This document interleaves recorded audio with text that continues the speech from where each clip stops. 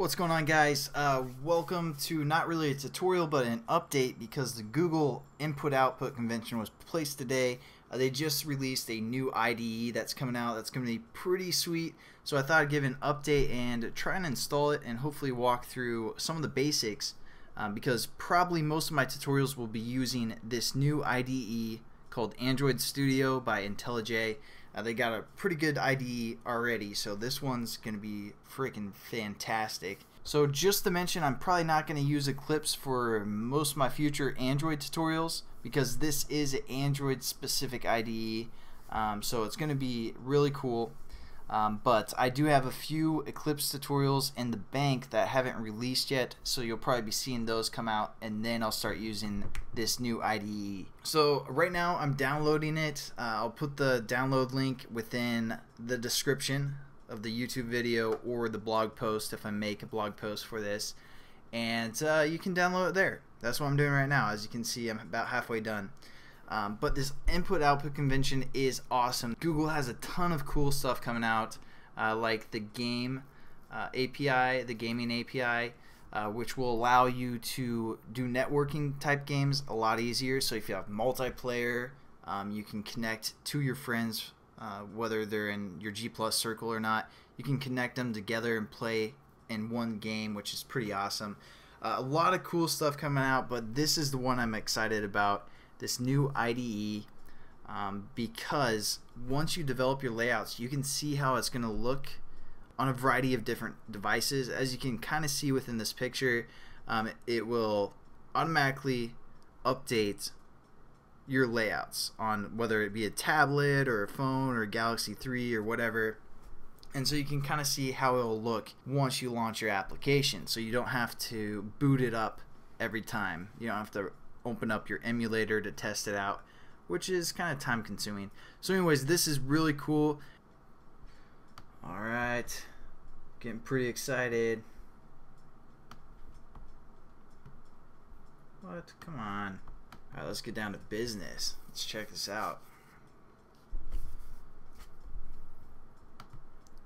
I've heard like IntelliJ's like other IDE was pretty sweet as well.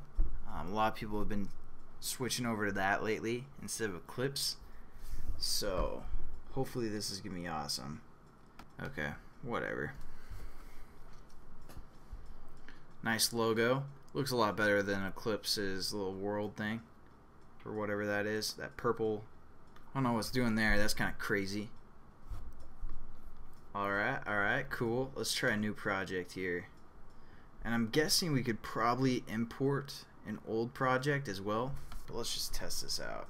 Alright, kind of like the same setup as previously. And let's change this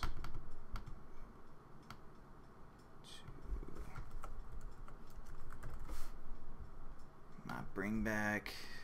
Okay, pretty similar. Looks like kind of setting up the icon stuff. I'm sure we could set that up later. Blank.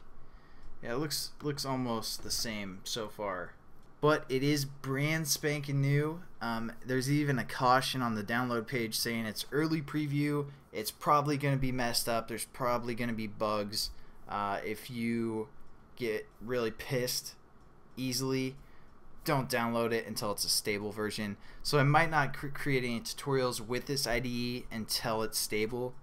Alright, cool. Yeah, it looks like you can migrate over from Eclipse. All you gotta do is do a file export. Pretty self-explanatory here. It's like 4 steps, well 8 steps total, so don't really need to make a tutorial on it. We'll probably start learning this IDE pretty quickly. I'm sure other people will be helping me out and giving me like hotkey shortcuts and stuff to make development a lot quicker. But okay, so it looks like the structure is kind of the same. It's got your external libraries. You got your 2 main folders, your Java one and your resource folder. Let's try that layout thing. I want to check that out. Oh yeah, this is another cool thing. Once I figure out how to lay out all these like different devices or something, you can also check out like certain settings for different languages and stuff, like as you can see here, when you're developing for a certain country or something, it's, I don't know, It looked pretty sweet, but whatever. Oh, here we go.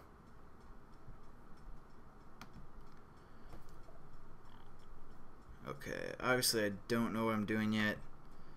Text.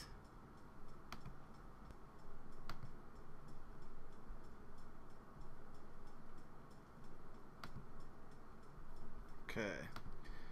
So it looks like there's either a few errors or something's going on here. So yeah, I don't know what that is. Okay, so here's something kind of cool. Like, you know your standard layout here? It looks as if we wrote out our text, because again, you know, if I hit Control 1 and then within my values we have that strings.